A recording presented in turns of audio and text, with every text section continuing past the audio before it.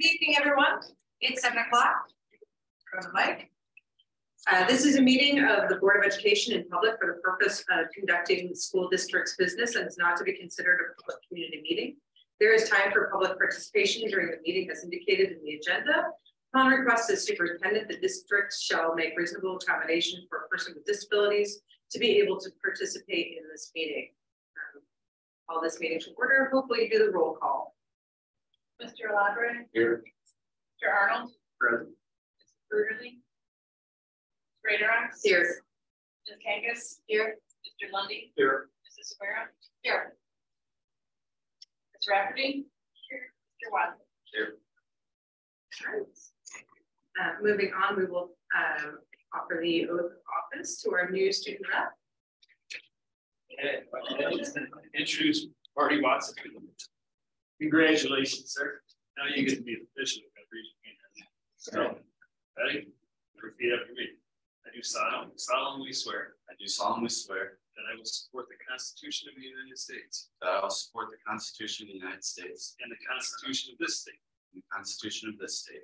That I will faithfully discharge the duties That I will faithfully discharge the duties of the office of student trustee of the office of student trustees of the Dexter Community School District of the Dexter Community School District according to the best of my ability. according to the best of my ability. Official. So now you got to tell people.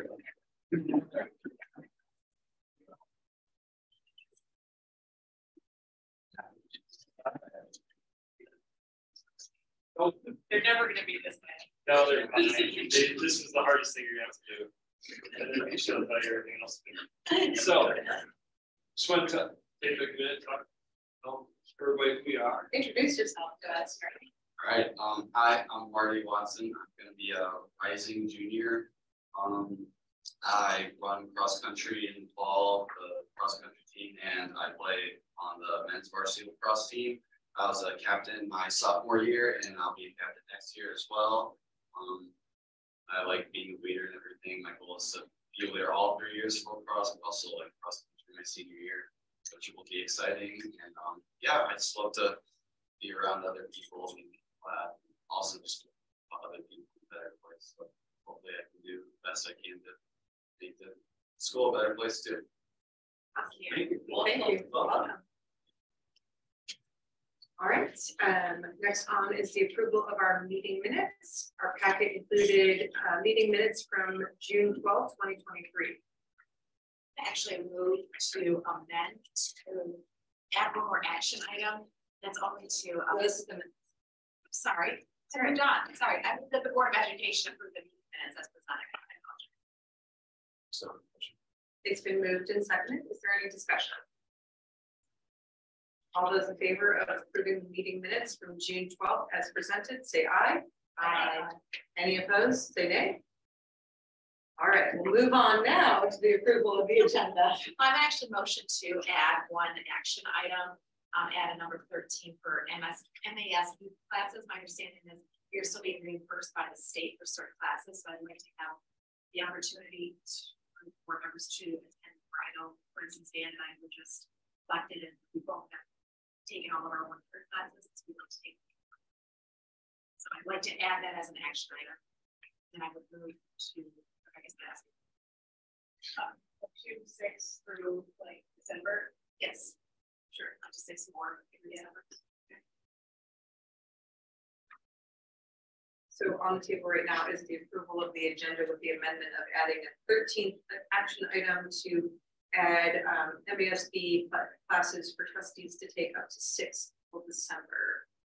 It's been moved and seconded. Any discussion? All those in favor of approving the agenda as amended, say aye. Aye. Any opposed, say nay. All right, it has been approved. So now we can move on to our budget hearing. At this time, the board president will open the hearing and invite public comment on the 2023-2024 budget. Is that you guys? You ready? Or you're like, what? No.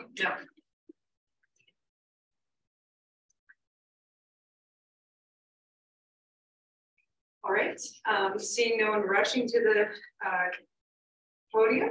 We will close public comment on the 2023-2024 budget and move on to school presentations, starting with our 98B data presentation.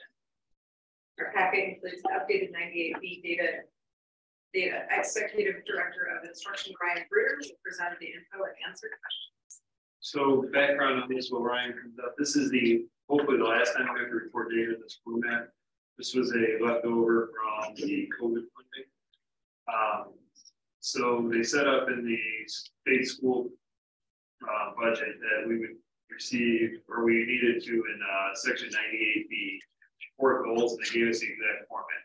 The format for the reporting is not a format that is actually something we would really use practically, because NWEA is actually set up to report individual student wise and look at growth by student. It has not been disaggregated to give us all the kids that we just had in the first year here or multiple years, et cetera. So we normally break down the data in more detail. This meets state requirements. That's the format. So now it's Ryan's show. Yeah, and we've gone over this a few times already this year, so I'm not going to go item by item for all of you, but you're familiar with the graphic. I did go ahead and bolt the furthest column to the right for each quintile. So low, average, high, high. You'll see that bolded column for S spring will show where we ended up. It's nice to take a look at things from yellow and above, being that average 50th percentile. 40th is still within NWA's appropriateness for 40th to 60th percentile being a middle average quintile.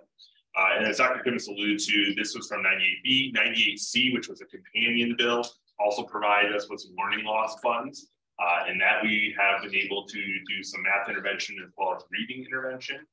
So we did a test pilot with about a dozen kids this spring where they have received virtual reading tutoring. And then we were able to recruit 40 students to continue that reading tutoring all throughout the summer. 12 students that did the test pilot this spring, while a small sample size, they saw 3x growth compared to peers, which was really exciting to see. So a lot of great benefit from that, and we'll look forward to sharing the results of that 98C data come home. Any questions I can answer for you about the 98B data? If you remember, kindergarten, 8th grade, as Dr. Timmons alluded to, was our NWA data for math and ELA at the high school, because we don't have one test that all students take. We utilize class grades. So you'll be able to see there, those grades, just as a reminder, are individual or unique grades. So there could be the same student taking multiple math or multiple ELA courses represented more than one time. These are not unique users or unique students when you look at the numbers in high school.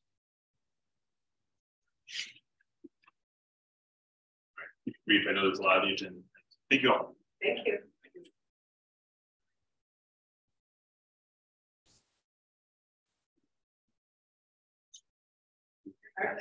Yeah, I thought it was like, are we having another one? Is this the schools which we'll put it here?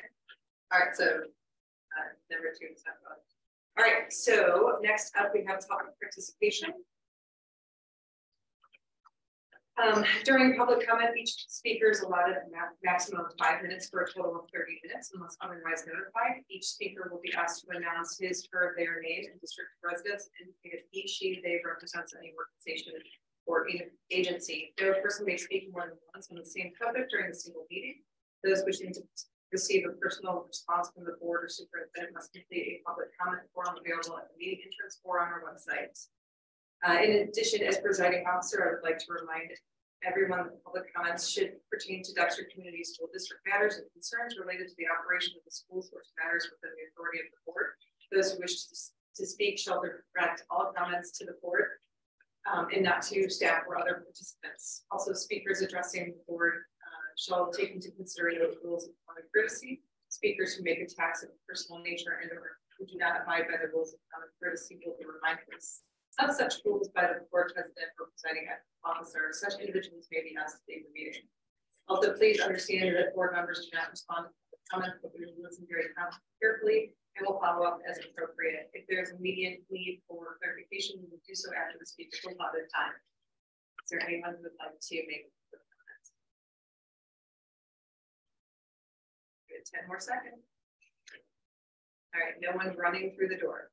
We'll move on to our administrative and board updates, starting with the superintendent after. First off, we have Elric turf install is in motion. Started the day after commencements and is cruising along. It is really fascinating watching it out. They had to adjust it, Craig said today, because last night moved some bits, they had to kind of figure out illustrating, and it was winds kicking pretty heavy. Yeah. They're working on sewing in appliance, things like that. Now it's the coolest part is to see them sew the logo in. That is fascinating. It'll look great, and we'll be moving on the track after this. If I sound a little bit groggy, it's because I'm a little bit jet lagged here. So I just got back last night, chaperoning our German exchange with partner school in Berghausen. The last time we had the exchange was in fall of 2019. We hosted the students. The kids had a great time. They were scheduled to fly over in June as soon as school got out, and then the world stopped. So I put this exchange together back even in my last district and brought it here. And it's the first time I ever went, which was kind of cool. I paid for my own ticket. No, there's no question. We're in the process of recruiting for next year. We'd like to get to 15 kids. We're going to send out some information again this week. The students, the experience that they receive through this. So they pay for the flight, and then each school kind of works out how we host. So when the students visited here, they stayed with their partners in their homes. They went to U of M volleyball game, got a tour of the stadium. They went to Henry Ford or saw the Henry Ford. They went to Detroit. They did a bunch of different activities together. The parents started to form this. They started to coordinate a few bonfires, like Halloween parties and things like that. The kids really get bonded. They keep in contact throughout the year. Then when our kids visited there, they went the first days, went up and they hiked in the Alps. They went over, they visited some castles. They went to school. School is very different. It goes from 8 a.m. to 1 o'clock. No lunches. There's a 20-minute recess. The classes are all 45 minutes each. The teacher change rooms. The kids stay the same thing, other than biology, art, etc. So they go to school with their partners and mostly in English-speaking classes, but they did go to some German-speaking classes. One of the days they did, the German students and our students sat in a class together and had a history of the origins of the Cold War from a German perspective, which if you know the origins, it is really German perspective, how it all started. So that was pretty fascinating. The kids visited Munich, Salzburg. They went to a salt mine in Salzburg, which was that was a cool experience for them. They took a train down, they were about 1.5 miles to the ground. So they took a train down, then took a slide down, and then walked further down. And then they took another slide down. Then they took another train, and then they took a boat. Because the way they extract the salt is after they carve out this space, they fill it with water, and they get to about 30% salt in the water, and then they extract the water. And once the water evaporates, then it's salt. So they saw the entire process, which was fascinating. They visited, they went to a castle, multiple castles. They were swimming, they had a great time. The kids, they were crying when they had to leave, the hugs. It is such a cool experience for kids. And the concept is there were two countries that work together and they should get to know each other.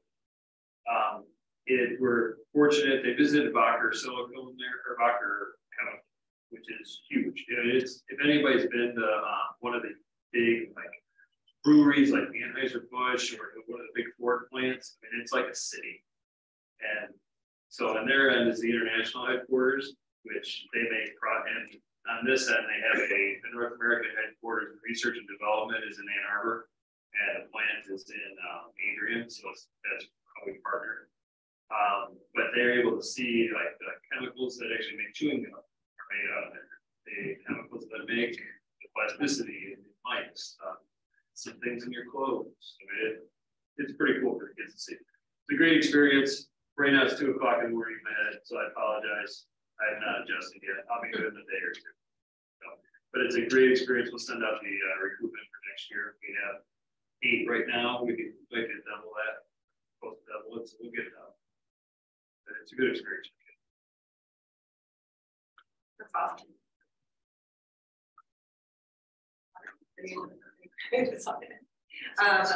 Board president update. I don't have anything. All good. And then we'll turn to our student representatives. A lot of things happening, right? Oh yeah. No, school's out, and I guess you pretty much ready. But a lot of people are, happy getting on with their summer plans. But there are definitely some things like happening in school. Today, Dexter actually hosted their first summer drive, which is really good. And I think they got a lot of donations for that. And I know that the Red Cross is really appreciative of this help, and etc. And I think it's a really good learning experience for the kids themselves, because a lot of NHS kids help out with the experience. So I think it's a really great thing to dive into just out there. And another thing that we've been doing this summer is teaming up with leagues and holding and hosting this safety town. And safety town is kind of like a free childcare kind of thing, where a lot of NHS kids partner up with the school, obviously, and help after kids throughout the summer, because a lot of the parents still work. So I think those are some really good things that the communities. Pretty new here, so not really, but going on with the safety town thing, I know a lot of my friends have been volunteering for that through NHS. I've heard it's an absolute blast for even high school. So I know that's been a very fun experience. What is cross country camp? Cross country camp, I believe it is sometime in July, maybe July 16th or something. So yeah, it should be fun up in camp. Deer trails, I forget which lake it's nearby, but it's up near Hanson, Michigan, and I'm really excited. I don't know how it's simple last year, so. I don't really do it this morning. Yeah, I know. It's good to know you guys out there. We will move on to our consent items. Consent items are typically approved in bulk. Today we have a resignation from Lauren Williams and our financial information for the month of May. I move the Board of Education approve the consent items. It's been moved and seconded. Any discussion? Hearing no discussion, we'll move to the vote. All those in favor of approving the consent items in bulk, say aye. Aye. Any opposed, say nay. All right, we'll move on to our action items. Our first action item tonight is policy 6325 approved. At our May 22nd, 2023 meeting, the board reviewed and approved second reading several policies that were approved for first reading on May 8th. Policy 6325 was included in the May 22nd packet and meeting notes. This was what was left off the motion. It needs to be approved for second reading and final approval this evening. The Board of Education approved the policy 6325 federal procurement for second reading and final. Second, it's been moved and seconded. Any discussion? All right, because these are action items, we'll do a roll call. So we'll vote. Mr. Labrie. Aye. Mr. Arnold. Aye. Reader X. Aye. Kagas. Aye. Mr. Lundy. Aye. Zamora. Aye. Been approved. We'll move on to the ratification of the DESPA agreement. Our packet included an executive summary and definitive successor agreement with Dexter Education Support Personnel Association. We move that the Board of Education ratify the attached successor agreement. I'll second. It's been moved and seconded. Any discussion? I have a question just on the vacation change. I just want to understand, what is a bank? It's a bank that they said that we hold in case they need the days for long if they reduce it. Personal? Is it? It's their you share it? We have done that on a case by case, but in general, it's usually the experience. but it's the individuals. So the changes that we are now want to allow them to accumulate. Any other questions or discussion? All right, we'll move on to our roll call votes. Mr. Arnold. Aye. Ms. Greater. Aye. Ms. Kangas. Aye. Mr. Lundy. Aye. Sarah. Aye. Mr. Palabra. Aye. All right. We'll move on to action item number 3 to ratify the WWED AMA agreement. Our packet also includes an executive summary and tentative successor agreement with the Western Washtenaw Bus Drivers and Monitors Association. I'll move that the Board of Education ratify the attached WWED AMA successor agreement. Yes. At some point. It's a very long record. It's 12 characters. Should say. Is there a second on that one? I'll second it. It's been moved and seconded. Is there any discussion? We have several infield routes that we have mapping over the years. Those routes. And in order to retain recruit drivers, we've taken funds from 2 infield routes at different wages. There is a cleanup. We did this sick day added incentive that they didn't take days off and they paid out. Our drivers come to work once they're really sick, they're covered for each other, and we took the dollars. That makes sense. I mean, we don't want to force them to go to work for hours. They're sick. Yeah, right. They do though. We don't have any actions. We're 8 hours short. Buses are back. It's a national problem, right? Shortage of bus drivers. It's a hard position. Split hours. It's unequal. And And we need them. So that's what kids get. we've done really well over the years with retirees. And now those retirees are starting to consider. So there's a police officer, auto workers, we've done really well.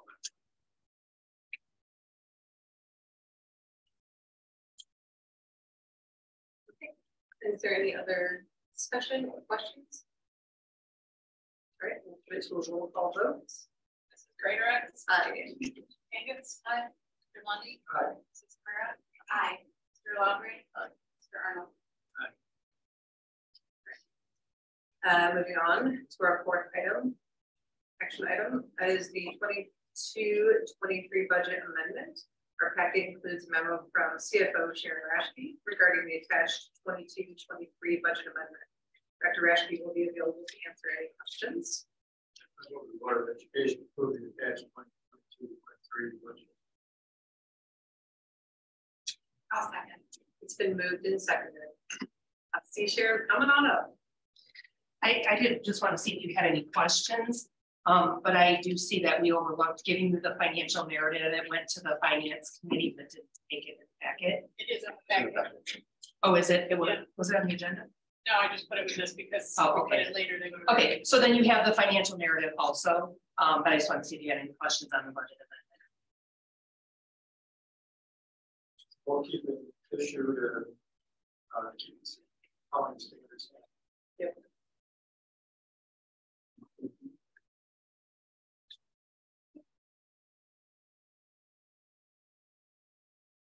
All right. We'll put it to a vote. Roll call. Ms. Kangas. Aye. Mr. Lundy. Aye. Mrs. Sarah. Aye. Mr. Palabra. Aye. Mr. Arnold. Aye. Mr. Hitter. Aye. All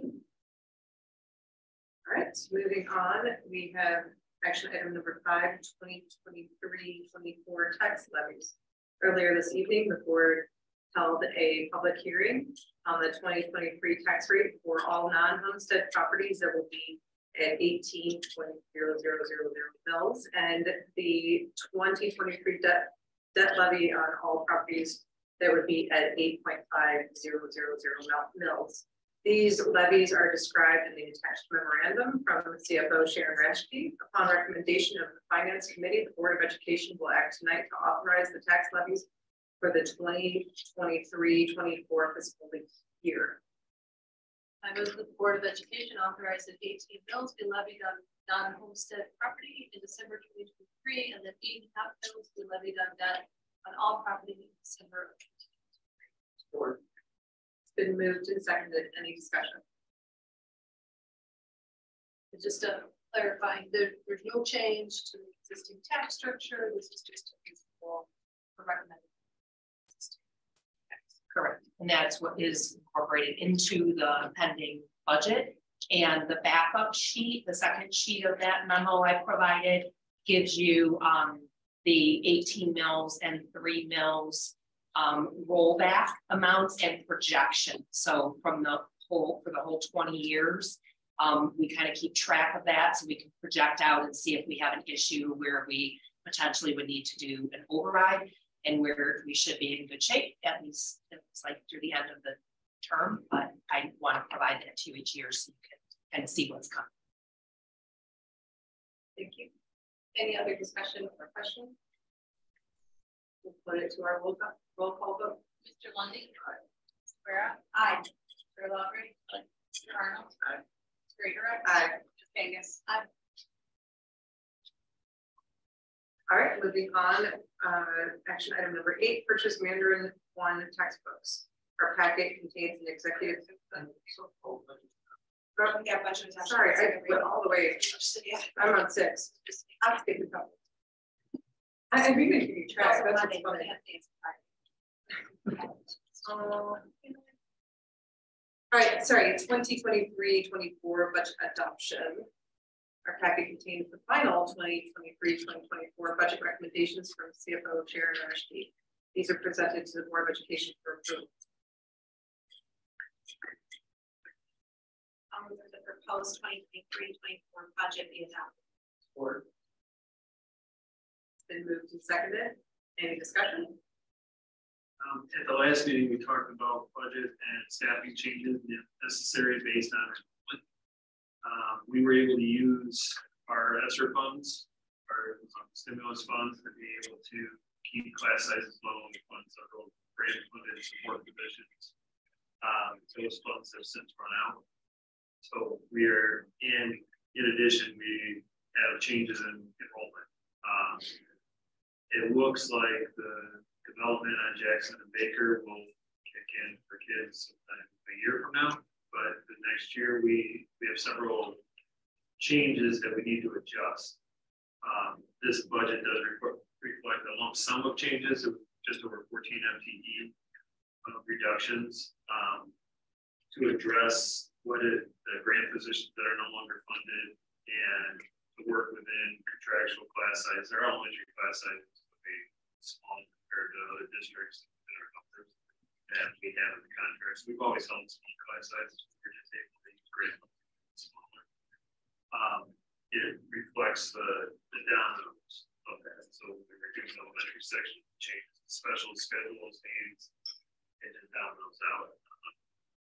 But the amendment for this year is better than what we were thinking. But next year, it's this gets it a little lower. We were originally starting at 4 million. It gets it to 2.1 expense over revenue. That's with a lot of assumptions. We don't have a state budget yet. So we're just guessing, educating guessing based on what we're going to receive per pupil and what number of people count. We use the middle cities calculations in our own terms to pick a calculation that showed us pretty flat. This is our best guess base going into the next year, and in November we'll really have the true operating budget, the unknowns, and placement of employees and all real. Something to manage. 66 academic staff FTE. Is that based on like to have for staff positions, or is that based on the actual? The 266 was this year. So actuals for this year.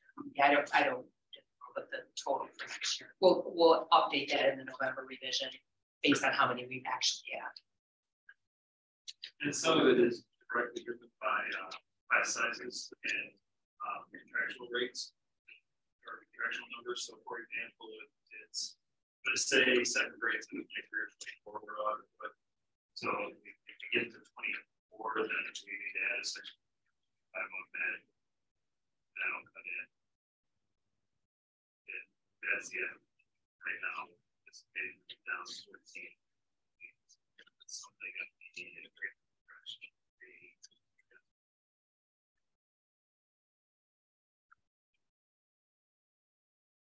All right. Any other discussion? And put to our roll call vote. Zawera? Aye. Carol Albrecht? Aye. Mr. Arnold? Aye. Mrs. Gregoris? Aye. Angus? Aye. Mr. Lundy? Aye. All right, we'll move on to action item number 7, our second reading for policies at our June 12th meeting.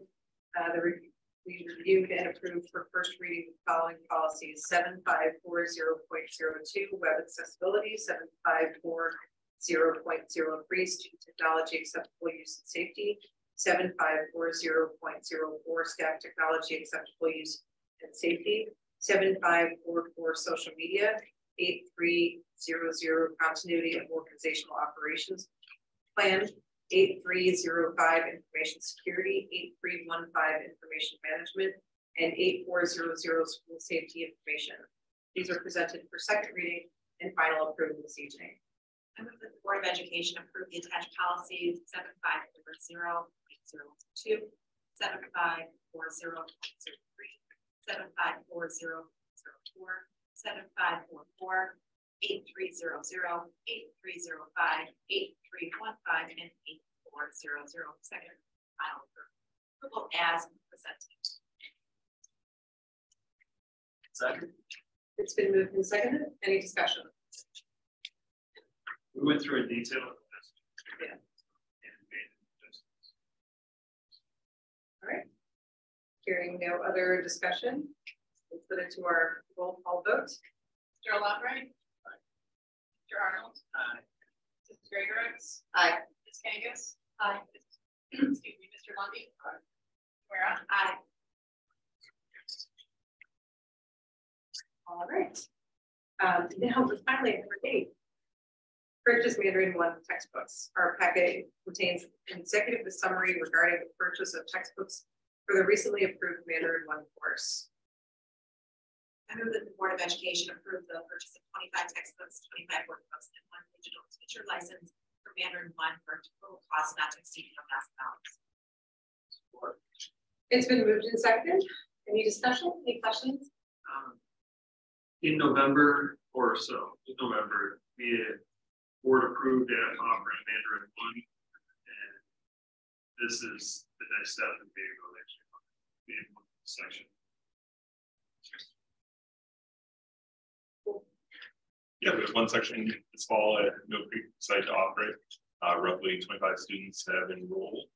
We looked at 3 or 4 different vendors, 3 or 4 books. This one met our needs and also has the ability we can grow with it. So if we're able to offer a Mandarin 2 next year, it'll be a really seamless transition to the next book. Textbooks. This is cheap. Yeah, these are very reasonably priced. It's rare to find a textbook anymore. We went back and forth, Brian, about digital versus paper. And the reason we went with paper for this one was the teachers felt it was really important. Students had the opportunity to practice writing, with simple to be such a big part. So they wanted to have that opportunity in the workbook, which they just don't get in the digital textbook. Yeah, for sure. I can see definitely. Talking digital, the next number 9. Yeah. Back to digital. Yeah. Okay. Any other discussion or questions? We'll put it to a roll call vote. Mr. Arnold. Aye. Ms. Greatorex. Aye. Ms. Angus. Aye. Mr. Lundy. Aye. Mrs. Guerra. Aye. Mr. Lovray. All right, moving on to number 9, purchase Big Ideas Math textbooks. Our packet contains an executive summary regarding the purchase of updated Big Ideas Math digital textbooks for DHS pre-calculus, calculus, algebra 1, geometry, and algebra 2 classes. I move that the Board of Education approve the purchase of a 7-year license to update the Big Ideas Math digital textbooks for a total cost not to exceed $100,000. I'll second. It's been moved and seconded. Any discussion? Yes, in 2017, we purchased 30 new textbooks for big ideas for textbook math.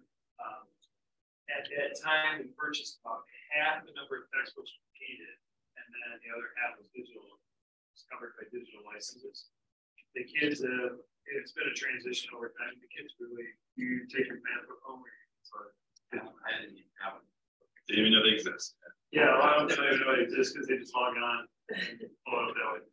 So what used to happen with textbooks is every 5 to 7 years, you'd spend $250,000 to update textbooks.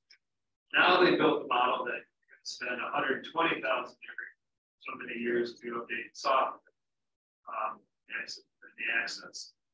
The best pricing, Mr. Bruder looked at all the options for pricing, annual, multi-year, went through with Sharon. Yeah, Sharon and I have been working on it. We'll be paying annually, and every year we do have an opportunity to say, thank you, we're gonna move on.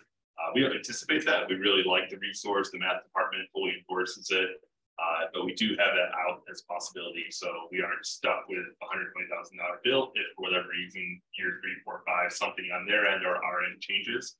We've been able to essentially sign a 7-year contract that are 1-year payments, annual payments. So how many copies of actual textbooks will we have last year? The same number that we currently have. The new purchase will not include any new textbooks. The math department and we talked to our media specialists, they're not checked out.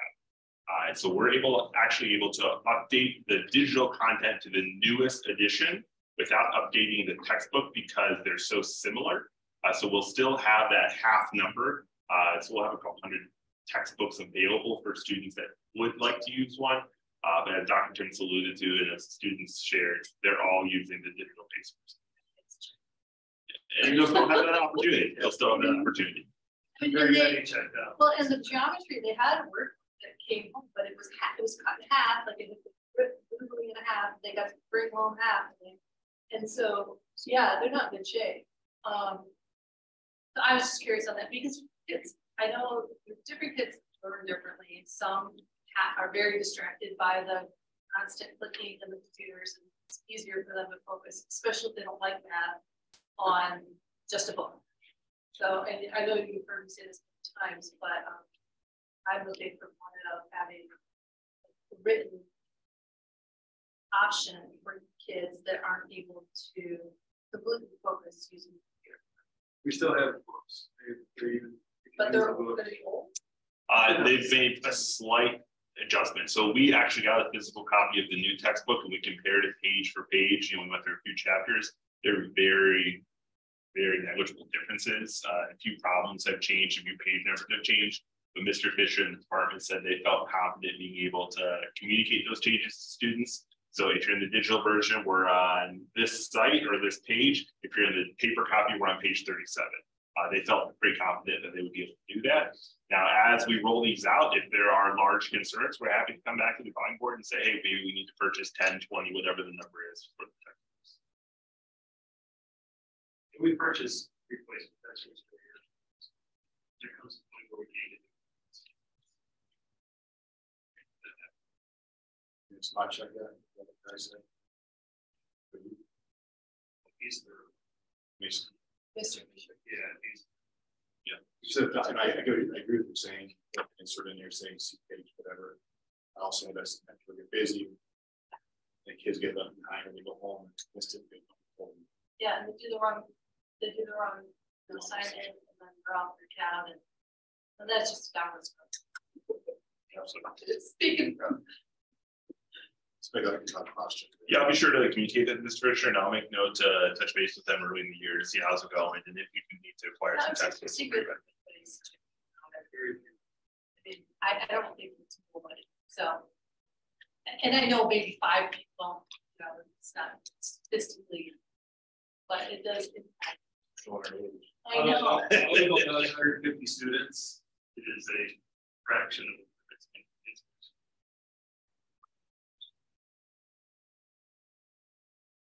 Kids are trying to for that stick.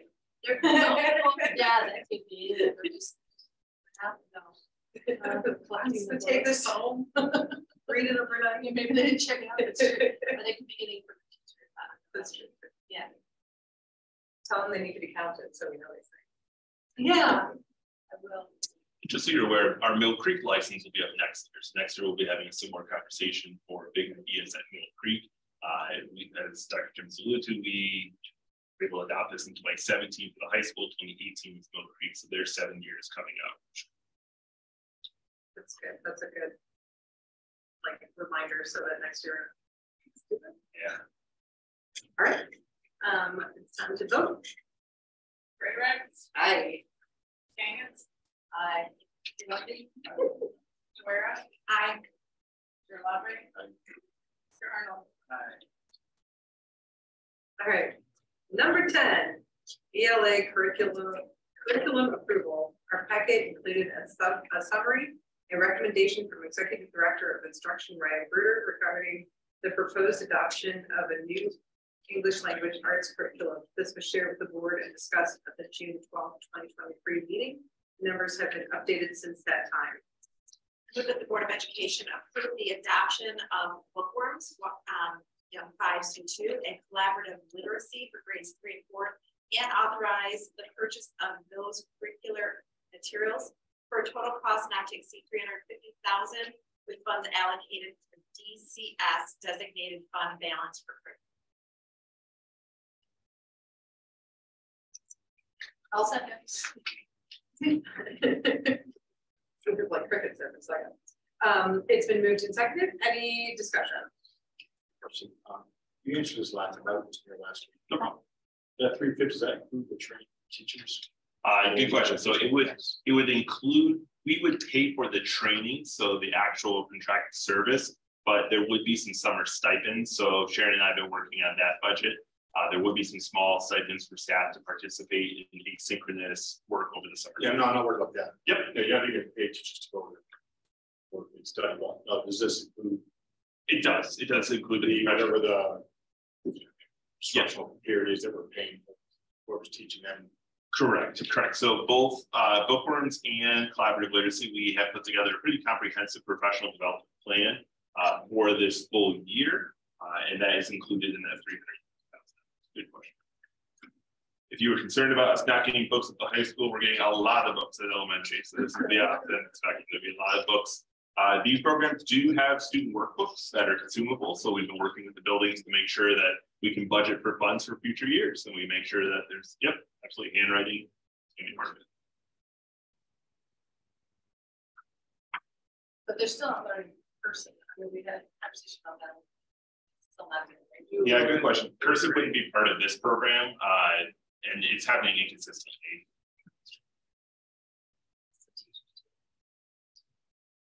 Any other discussion? Thank you, teachers, all those.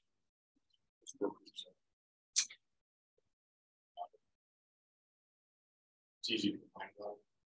It's a podcast, but it's I know you can see it there.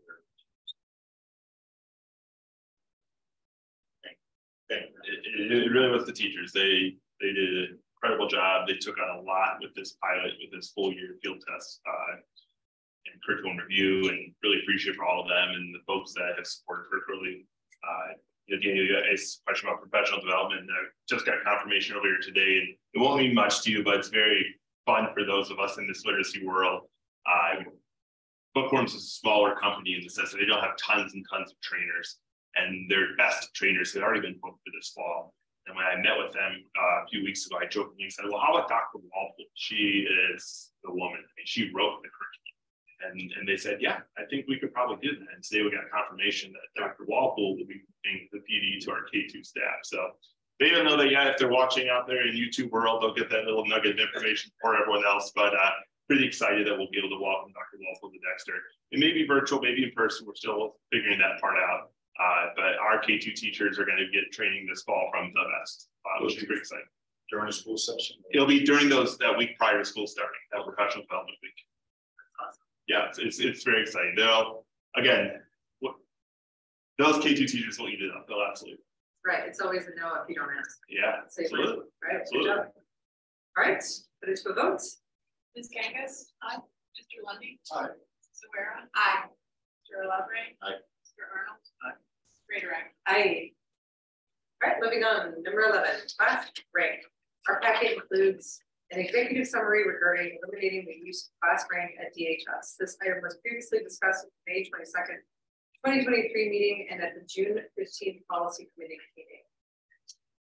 I move the Board of Education suspend the use of class rank at DHS and approve policies 5421 grading, 5430 class rank for first reading as presented. Or Been moved and seconded. Is there any discussion? I will say that I appreciated reading all of the comments that came in from the community, especially the ones from the students who this really does, who it affects really. And then of course, when we asked our student representatives, I think it's the May 22nd, they were like, yeah, no, they're not today. So I appreciated their perspective. so out of all the issues. Right. Yeah. Well, I know when I asked my graduate what he thought about it, he was like, I don't even know what my class rank is. So I had that information, so I know he was actually fairly high, but alphabetically low. We have a lot of smart kids. Yeah. Look at your schools. This is actually more common than not. We've gone through the years of trying to decide. We used to list on every report card the class rank. And we have kids that have 3.5s that are 147. And then I think even lower, which is surprising. Yeah, it's so then we moved to not putting it on all report cards, and then we actually it's available. And it's we're seeing a trend in education in the most expensive schools to go to, they do not do great, and it does not impact their kids on college acceptance. In a lot of schools with high achieving kids, they don't and it doesn't impact their kids for college acceptance. We have kids that are 75th, they get into Michigan, get to 4th, 3rd, nothing. It's really about the individual and comprehensive person, not about a grade. But we want our kids to do well, to be motivated. We also know that they're all taking an individual path. You look at honors night, you see a kid that won all the welding parts, etc. That's really hard. That's tough. You get kids that get all A's in AP or IB classes that they took that welding class, they're strong. Yeah.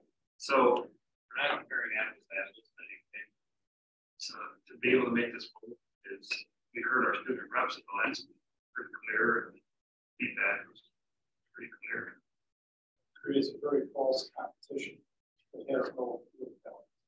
I was have an analogy last night because I was asking some students at the baseball game and I got a fracturing of responses, and I thought, if all of our students are on a track team together, how do you put the distance? How do you rank the distance runners versus the sprinters? They run completely different races, and in the end, who's going to say that the sprinters should be up higher than the distance runners? I mean, you could have an argument for both, and that's the same thing with kids that go to the IB program versus the consortium programs. They're not in the same academic spheres, and yet we're trying to rank them. But these kids excel individually, and I think that's, to me, that's the takeaway. And I think it shows you know, I think there's nearly 100 kids that graduated senior cum laude. And, you know, how do you rank those kids? You know, when they're all coming out with very similar grade points even. I don't think taking away an arbitrary ranking system at this point takes away students' competitiveness. I think our students and our curriculum and the rigor that we have in our schools, I think that is enough to motivate kids. These kids are really motivated where they want to go in all aspects. And one of the things that I kept seeing in the feedback was recognizing the kids that were hard to achieve a higher class rank. And I think that is recognized in the honors, and there's a number of things that I know Dexter does. I want to make sure that that continues, obviously, with class rank. So I guess, you know, in terms of recognition, that was not, I don't know how the class rank really falls into recognition. So we have kids with 3.989 that are 47. They worked really hard. They got 1 A- or B+. They worked really hard.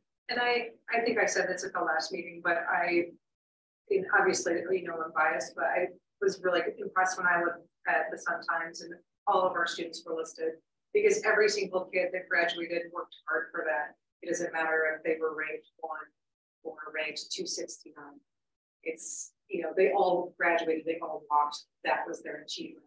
And this is by far not the highest thing that they were going to do in their lives. There will be other achievements that they will do. And so I mean, personally, I started off real on the fence about the class rank, and then after looking at, you know, how it boiled down, that it wasn't until like 44th, I think, that you saw none 4 points. You know, and it was like you said, it's like 3.9, blah blah blah. So I suspect, let's look at all that first.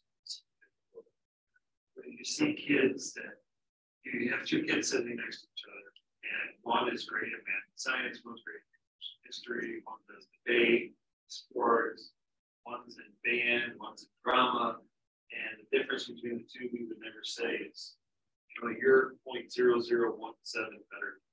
Right. That's what actually the system has. Yeah. Right.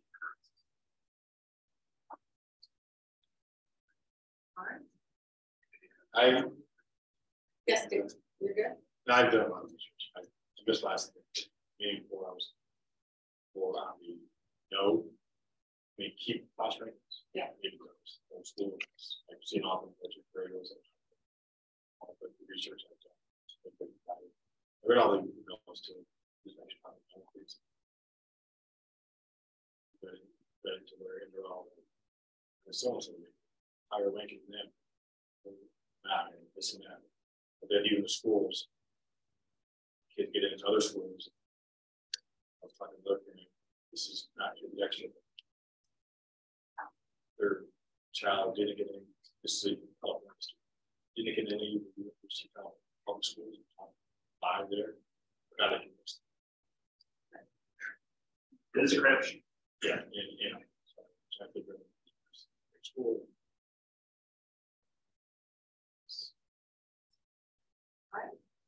Keeping your. Yeah. Oh, yeah. There's no way to get away with this. And waiting for that scholarship. No, because they're good. They're the daycare of the rankings. They put enough pressure on, and they put lots of them to give kids a break. You know, I'll take 8 classes, take 1 to study, just single classes.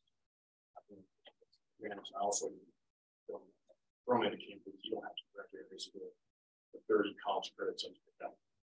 This is what we're doing. And they're not even sometimes accepted, so it's kind of not to belabor this point, but the difference between number 1 and number 2 graduates this year was one had an A name and one had a B last name. So I mean that's how big the spread is on. Yeah, I agree. I mean, I think I was kind of along with Daniel saying this. Originally, I thought it was a good thing, but that was a number of years ago. And it's just hasn't been a tool that colleges use for application purposes in a long time. So I don't really see that. independent. And there's many ways to run. I think I've expressed this before, but I don't see the value to have a class during anymore. Colleges don't use it. They look at the quality of the class and the type of classes they you chose to take. So I think eliminating it from a long schedule to give kids more choices and electives to take things they like.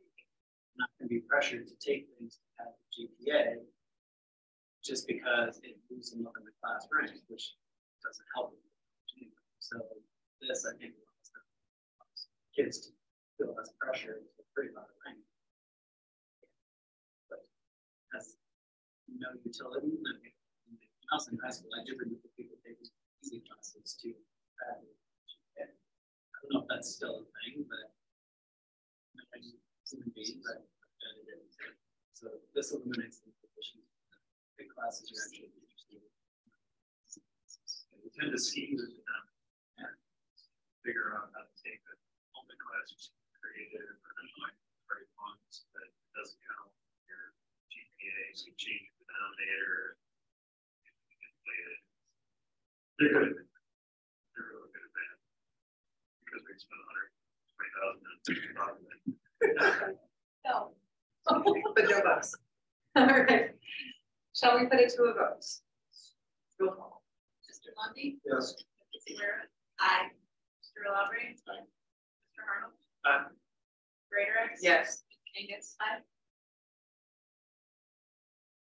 All right. Moving on to number 12, our packet included a layoff resolution. This is presented for action this evening. I move the Board of Education adopt the tax layoff resolution, placing the following professional staff on layoff. Services discontinued effective June 30th. Jack Connors, Celia Gardner, Parker Pearson. Second. It's been moved and seconded. Any discussion? This represents after every staff we do. Curriculum plans. What staff that we do not have permission for at this time, and it uses board policy and state law on how the decision's made. It's got to be made by effectiveness, which is defined as effectiveness with seniority as a factor. So effectiveness is defined as their evaluation rating, the attendance, discipline, significant relevant contributions, and significant trainings, and then seniority as a factor. It's unrelieved in some respects with 14 reductions. It's only 5 people. We may have one more in July, but Sure. Repeat that again. Yes. That's a state. State law and board policy will outline the same process that you look at effectiveness. You look at evaluation rating, evaluation, attendance, discipline, significant relevant trainings. For example, you would lay off someone who was trained in, I'm trying to think of something. Say you had 2 PE teachers, and one was a certified strength trainer, and one did not have that training, which needed to teach weightlifting. So that significant training is the state cert, but it would be a factor you have to take into consideration. And then the last one is then significant contributions. That is so that you don't have to lay off or drum director, band. Like you just hired a new band director, which is a senior. That if that law was set up, if the policies were set up, that if you got a reduction of music, but necessarily have to have a band director, if you didn't see it, even though you're certified. And then the tiebreaker is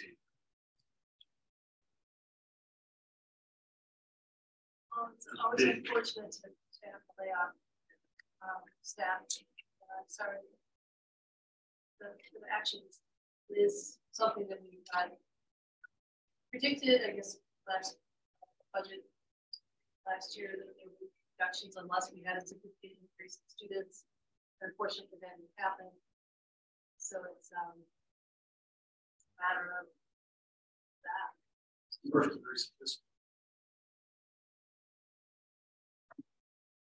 And we're not the only district that's in this position. The last time we did layoffs, as the superintendent was the time, districts were not hiring. So I'm confident teachers will find jobs. That part, I mean, it's someone's life. So we're confident that we will find jobs. As we had another leave today. Presentation today for the specialized cert on someone for the summer. We have, yes, right now we have a counseling group of board people in the class meeting. Counselor, we've had an intern, another position, another down the road. So there's maybe that happens. But as of right now, we owe it to people. Just so you know, state of here. Actually we don't pay into the insurance with an insurance.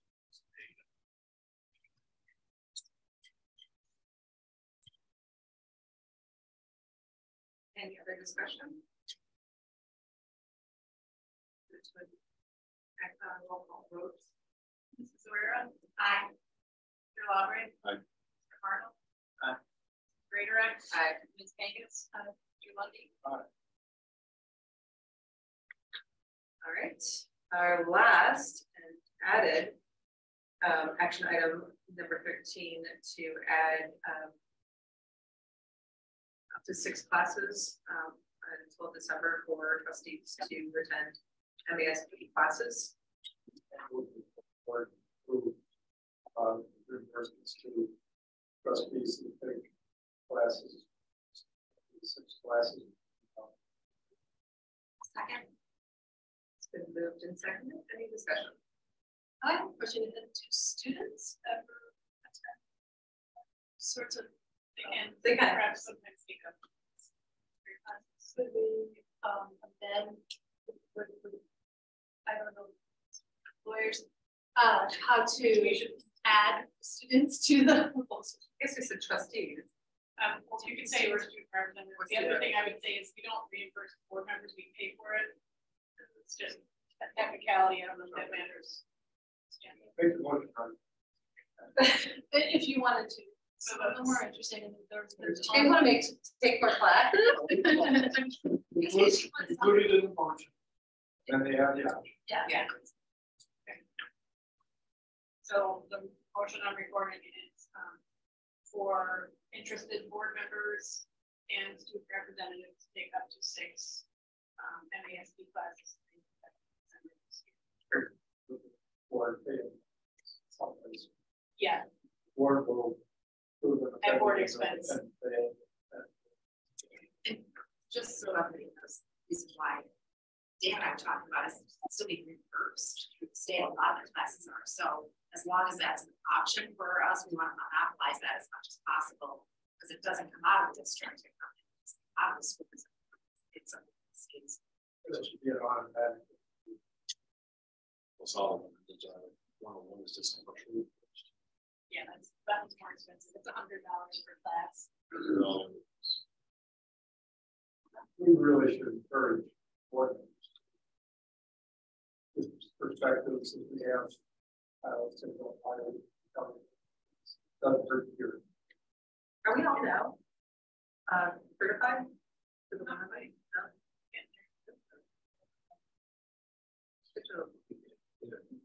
All right. So Close though. kind of a stamp of approval or something. I know. We get like a certificate. Just for it, take my line. No value. Just like talk to those.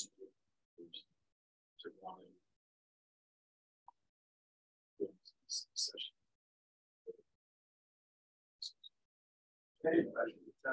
On some guy. Yeah, yeah, I did. But they're good, and you really see some of the true pain. We had a lot of pain, we see pain in those schools that you're going through, and how to overcome it. So you learn some of the challenge that we're having. Hopefully, never come our way, but the things they have to do to overcome challenge. Really, in this small school, Austin, it's 80 plus other districts. And then building physical violence. I don't know, but I mean, that is what's happening.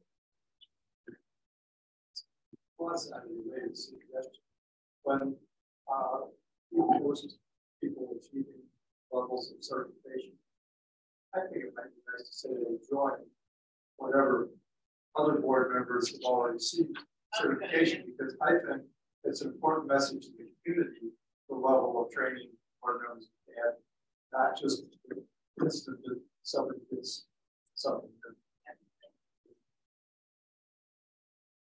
All right. Any more discussion? It's really all just trying to look thing. We'll put it to roll call vote. Mr. Lambert. Aye. Mr. Arnold. Aye. Mrs. Greaterhouse. Aye. Ms. Angus. Aye. Mr. Lundy. Aye. Swear. Aye. So long as action. And but we've had it for a long time. They would never be that. I feel like it's only 8 o'clock. We did pretty good. We moved all the Right? when you have agenda. Yeah. Yeah, exactly. Just don't think there's 13 things. All right, let's stop patting ourselves on the back here. Let's move on to discussion items. It's so long. Oh, yeah.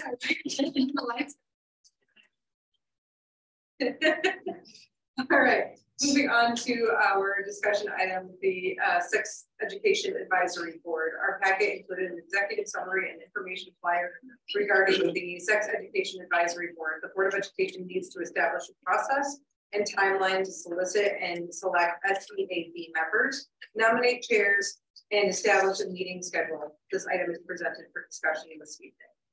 And before we get into this, I just want to thank Brian for the leadership on multiple items.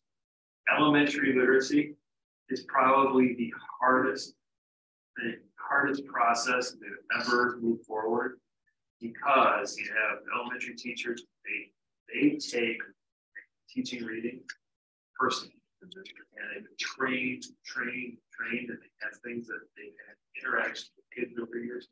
I remember trying to decide between adult word list and what's the other one? Prime. It's like 7 word difference. And you could have an all out war over 7 words. It's like, well, why don't we just add 7 words? Never show you said it. So Ryan, his leadership in navigating that process has proven that now we can navigate. I knew that there was Good job. Yeah. Oh, I can't only imagine. So we spent a little time ago with local clergy to explain the process, what's required by law, and what is we currently do, and what has to happen. To kind of talk through, we met with the local ministerial association and had a really good conversation. There was a lot of, oh, I didn't know you had to do that. And it was really a good meeting. We had meetings with others. So now it's time to put together the board's going to have to appoint all of the members and start the process. So We need to determine the makeup, ready, and the process. So the makeup is semi-determined in that there needs to be equal balance of community members to staff members in Dexter Community Schools. So many people that need to be parents. So there is a ratio that we need to follow.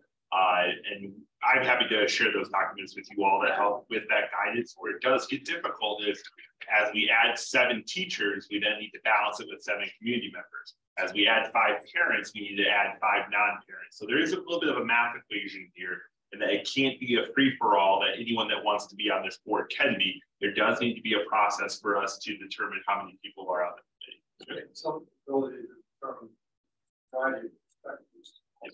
Yes. So by law, we need to have a sex education supervisor and advisory board co-chair, a parent co-chair, an educator, another educator, a community health, two community health professionals, at least one local clergy, at least 2 students who are in the district, at least 3 parents who have children in the district that are not employees, and then at least 3 parents who can be employees, and at least 4 more who are not employed by the district. Because you run into unique spots, like if Ryan's on it, child in the district. If Greg was on it, child in the district. I have the same problem. So you have to break down the group enough.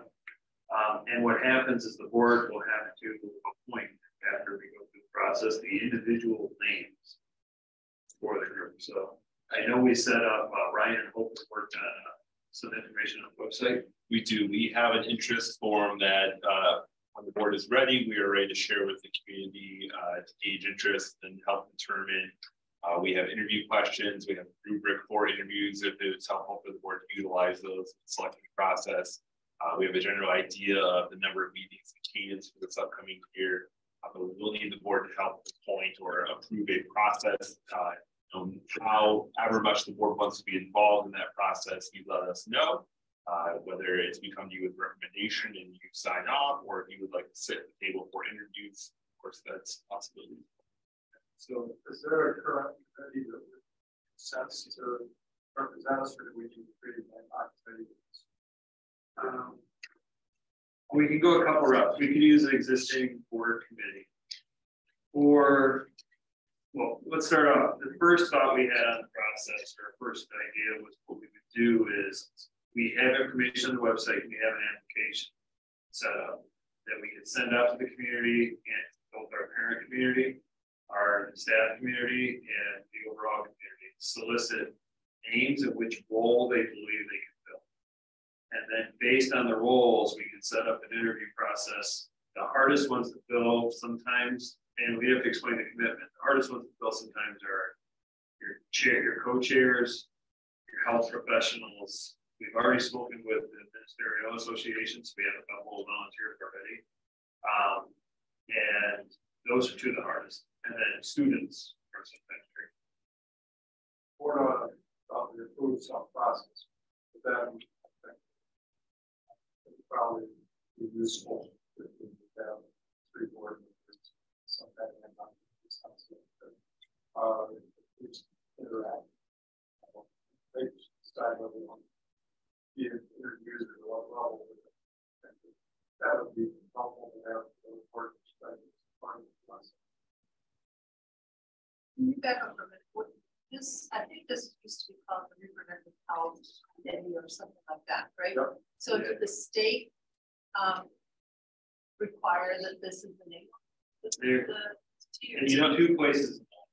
Yeah, everything that we get from, so at the ISD, we do have an individual who oversees this, and she has always utilized the CEAB, the Central Education Advisory Board. Everything in my tenure in this role has been CEAB. I'm not sure if it previously was called the Reproductive Health Committee, either locally or at the state level. We actually have 2 different policies. We have one on reproductive health, and we have one on sex education.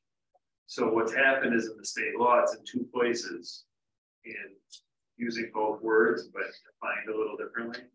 So we run into the current language is sex education advisory board by the state. That's state, all MDE, all the different groups. This is what they were referring to it as. So what happens is we got to pick one. It was called the Reproductive Health Committee, but it met the Sex Education Advisory Board requirements. Well, I just recall a lot of parents thinking that we were going to teach their kids how to have sex, which we were going to teach the fundamentals of what happened, but it's not like we're going to be practicing sex in class. So I just, there was a lot of misstatements being made in the past, and then wondering. Right, to avoid that. Right. By law, a district has to choose, you have to teach sexually transmitted diseases, HIV. Abstinence has to be taught. The trick is that we have to teach about sexually transmitted diseases, but then it's up to the local board on whether you're going to talk about actual sex. That's the trick. So it's like a nice political move that goes into a state law, that then the practicality is, okay, now we got to figure out how we do this. So we have information that we can explain publicly on what it is we already do and have to do. This one-page sheet talks about the mission, and it explains kind of the interest, so someone can decide if they want to participate. But we also have the requirements of what we have to cover. And I think that's important. That'll be part of the early on work with the group and for applicants to help them understand what is really on the table, what is not. So what do we have to teach? And then if we change that, what are we allowed to change? And then also that we have to allow an opt-out. We have to allow parents to watch the lessons. It's often really uncomfortable for their child when they watch the lessons, but it's uncomfortable for other children and parents in that class too. So we have to think that's always a navigation. Parents have the right to opt out. Parents have the right to preview materials. Parents also have the right to observe a lesson. We as the local get to determine what that looks like. So it may not be in their own child's classroom, but they do have that right to observe a lesson. Now this is during a little bit of school meetings.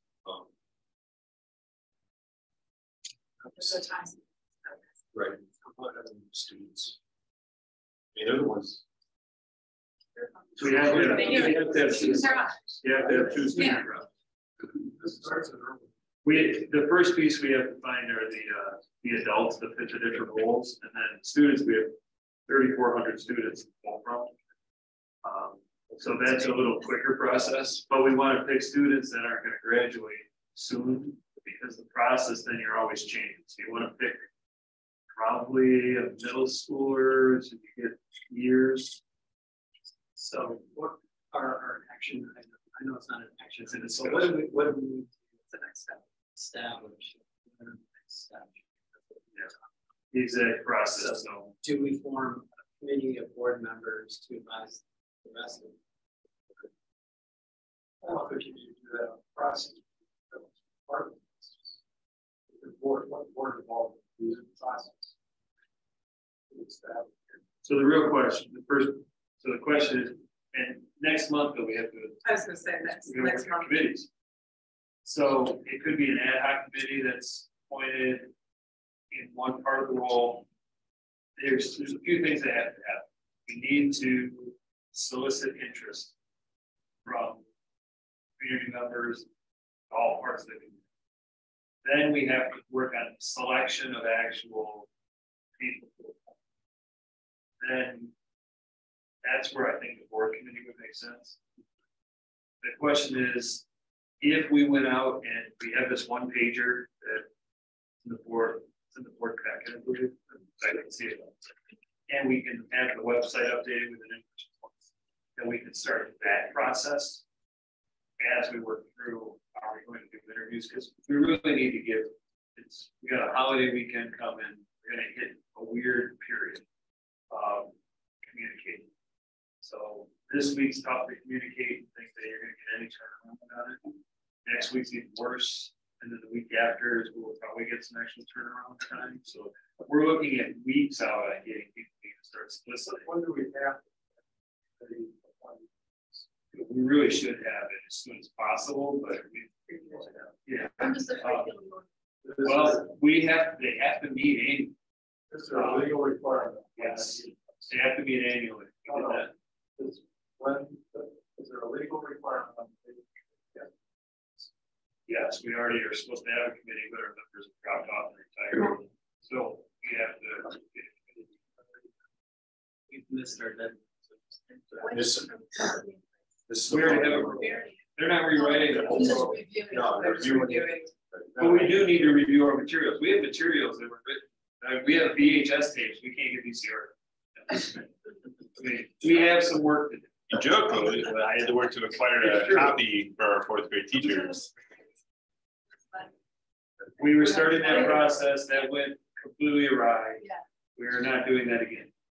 We are. Yeah. That's a question on the flyer. Yep. You say, parents, during these parents are supposed to have to be employed by a school district.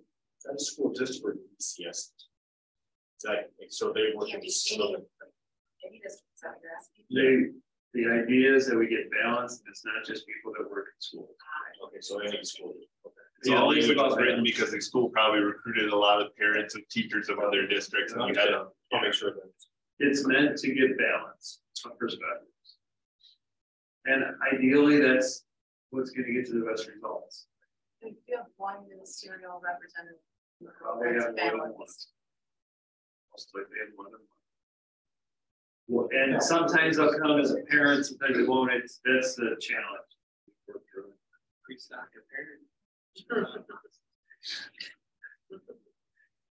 You joke. There's a deacon with a he's got a medical degree, and he had kids at it. So at one point he did. So, and that's the other thing with, because they're appointed, you can't have just high school parents, and you can't generally just have kids or parents who have a senior, because they're going to be appointing someone else after. We are at a point, we've had a really good, solid committee that have been on for a decade plus. And during the pandemic, most of the members have either changed jobs or retired, or their kids are graduated. So we're at that place that we need to hit, and we hit the reset button. It's time to So they're redoing the entire school age. That's the role. K through high school. That breakdown you showed me a couple months ago when I asked you to give me a rundown. That's what they're reviewing that entire process. That could be a potential outcome of the committee. The committee, one of the first things they would need to do is establish its goals for the year. And so if it would be to facilitate a curricular review, then that would be a desired outcome. What we're hearing from some community members, teachers, and folks that are not on the committee is not existent at this point, is that they would like a curricular review, but that would need to be determined by that committee. What's the timeline then for trigger?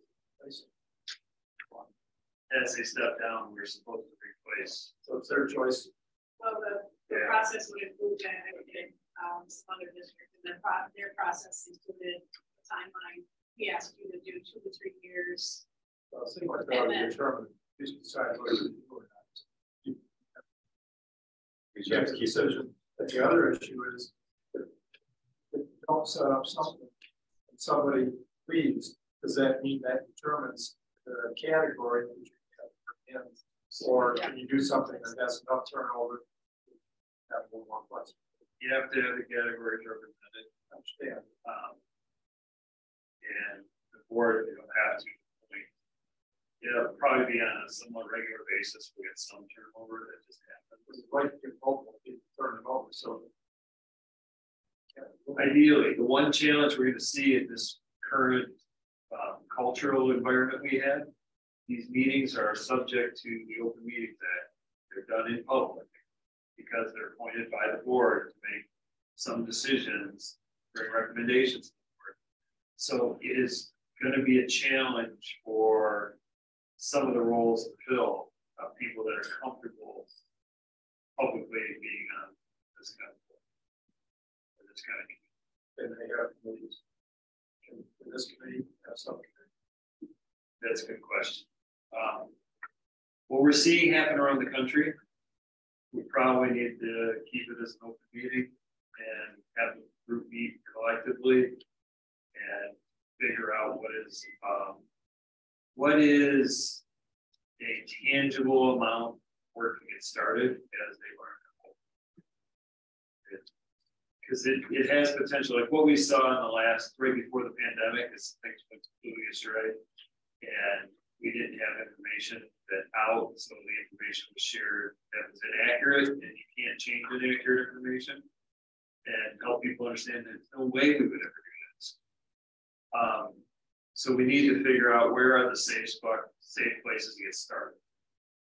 and build some trust in the process.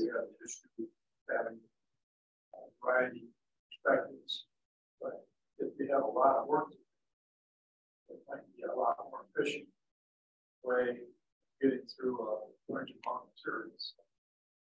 For something to consider. We just have to, we're going to have to work with attorneys on the exact.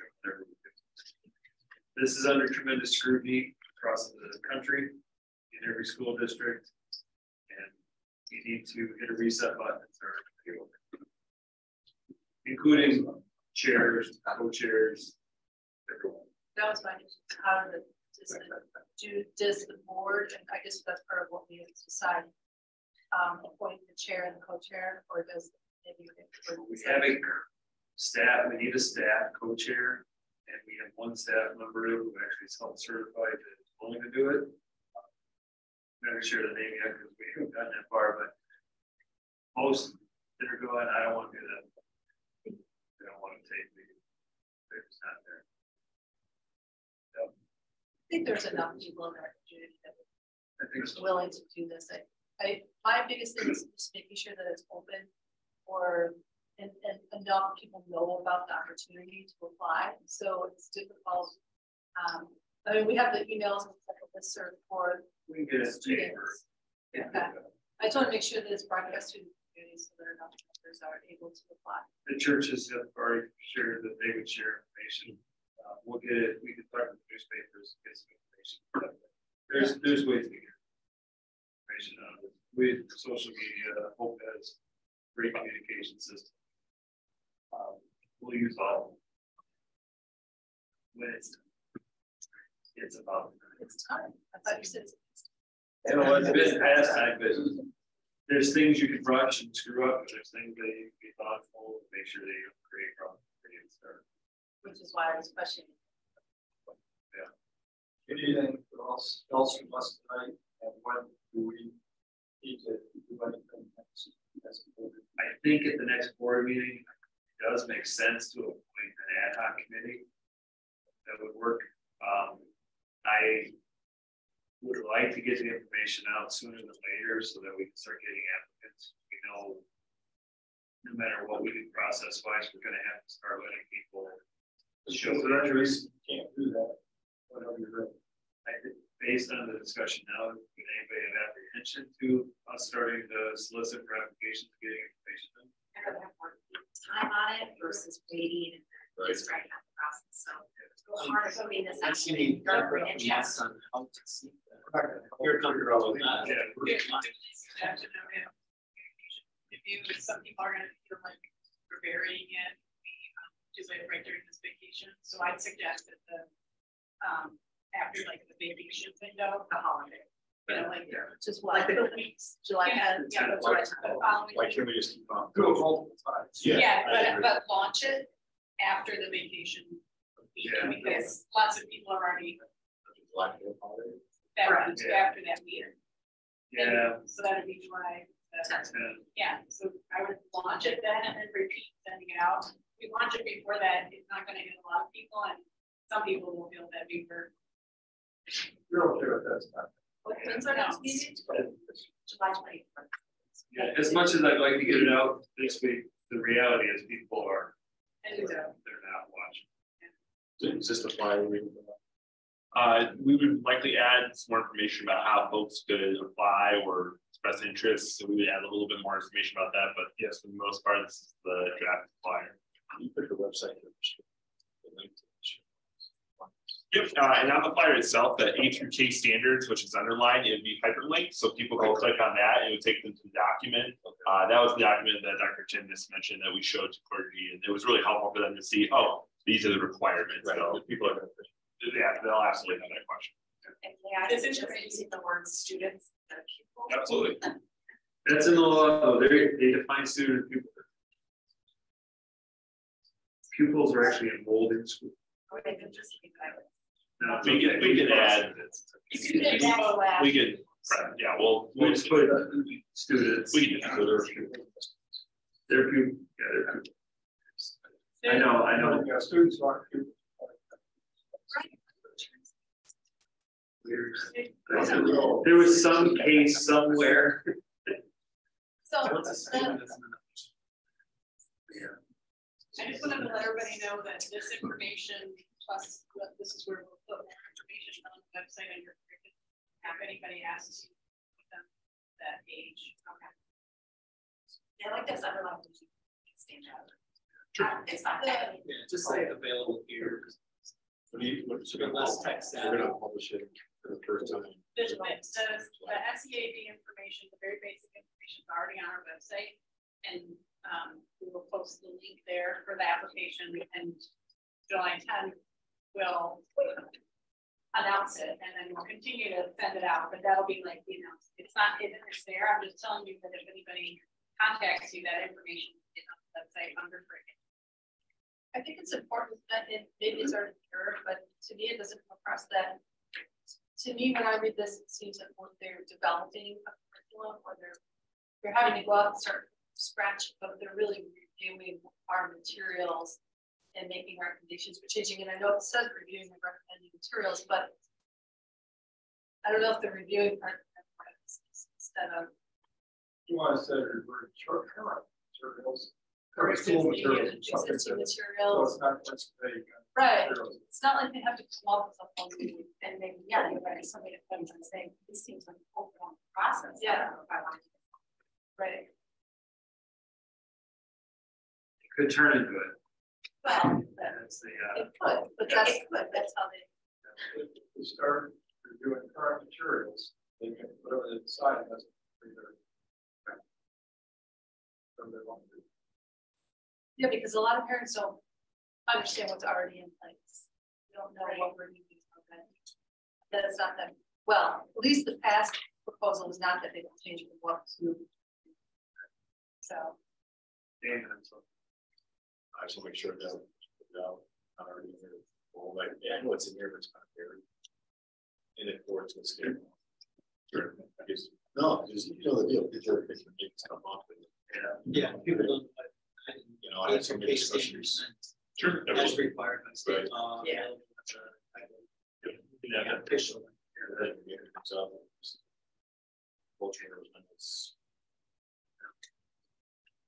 Yep. Great. Thank you all. Thank you. You'll be on it. All right, we'll move on to our second opportunity for public participation. Same rules apply. Anyone? Bueller? All right, we'll move on to our board comments. Just like to thank our student reps, Shin Marty, for joining. Welcome. It's a good service and a great perspective for us to be able to answer questions. So Yes, very much appreciated. We This will is call actually the first time that we have false. Have years experience. yeah. Feels like she's been here forever. Yes. In a good way. Oh, Like, She's the senior residents. yeah. You. It's been out of school.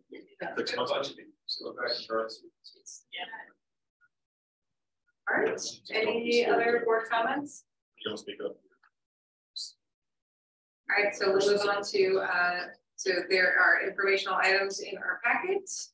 We don't have any closed session, so I shall adjourn. Good job. That's it.